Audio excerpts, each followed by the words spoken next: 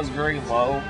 I didn't even care about nothing, and I didn't want to.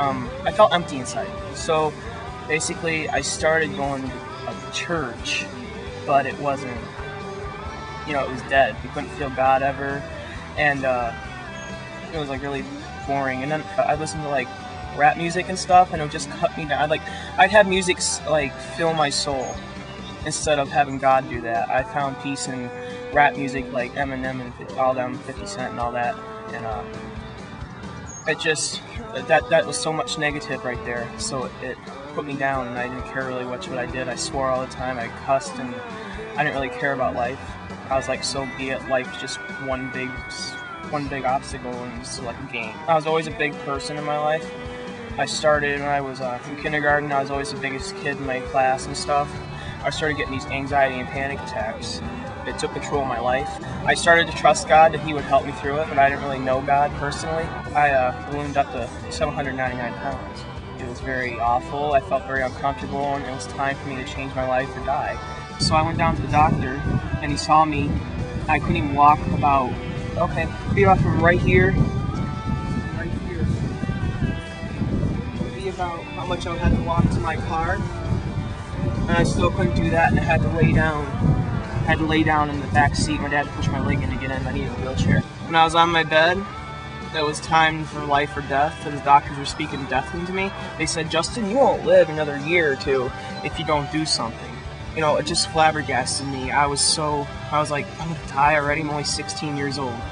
So the doctors were like, well, you either gotta get your stomach stapled or the biggest rehabilitation and all that, or you're gonna die. It was rough. That was just a rough saying right there, but it was reality. So I remember looking at my Bible earlier. It was a blue Bible, because He said, I'm the way, the truth, and the life. No man comes to the Father but through me. So I looked at that and I said, Jesus, you said you were the life. And doctors are speaking, you know, they're saying I'm going to die, and you say your life. I choose you, and come into my life and take charge. From this day, I live for you and nobody else, and you're going to take charge of my life. You're going to help me eat correctly. You're going to help me exercise and move correctly, Father, and He's just going to help me all through it like you promised. And so from that day, Jesus Christ took control of my life. And ever since then, it's been about 3 years.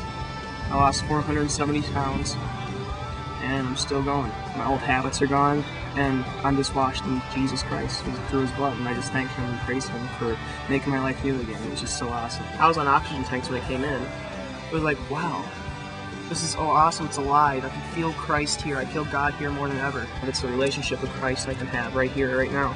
So from that day, I'm like, you know what, I'm going to start coming here. But I still believe the building was a church. I didn't believe the people were a church. I was greeted with open arms. I was loved. I felt loved for the first time ever by Christians, by a body of believers. I felt like, wow, this is real love. The Holy Spirit's really here. God is so real. He is love. God is love. That's like the Bible says.